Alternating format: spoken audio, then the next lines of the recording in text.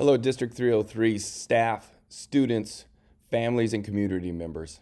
My name is Dr. Paul Gordon, and I am so excited to be joining the District 303 team. First, I want to thank the Board of Education for selecting me as the next superintendent of the Community Unit School District 303.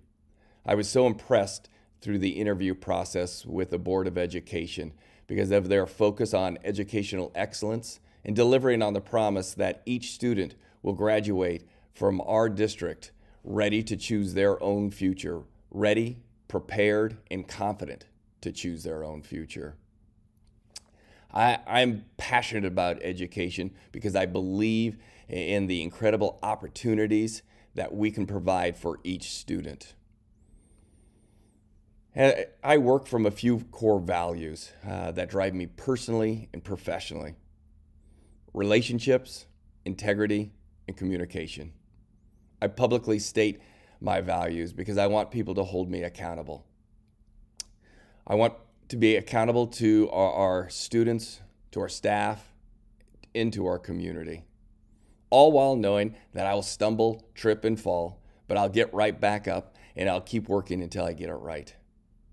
Relationships are critical to everything that I do. My relationship with my family was the deciding factor in applying for the District 303 position. I live by family first. My family is core to who I am as a leader, as a dad, as a husband, and as a friend.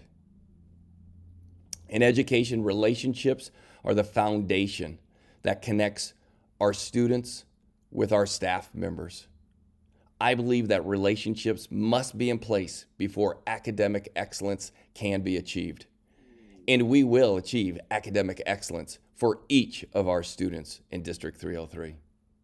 Integrity. Do my words match my actions? Do I make the easy wrong or the hard right decisions for our district? When I think about integrity from an organizational standpoint, there is nothing more important from the perspective of our families in our community. Are we trustworthy? Do we deliver on our promise? Our families put an incredible amount of trust in our staff each and every day as they send their children to school. We must consistently ask ourselves, is this classroom, school, and district the place where I would educate my own child? And the answer has to be a resounding yes throughout our school district. Finally, we must communicate and engage in meaningful conversations about our work with our staff, students, families, and our community. Communication is connected to relationships and integrity. We must create open, honest conversations with individuals throughout our school district and offer the opportunity to listen, to hear different perspectives, so we can build those trusting relationships that will benefit each student.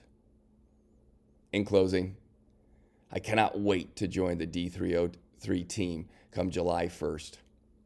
I hope you all have a great week, and I cannot wait to get to meet each and every one of you. Have a great night.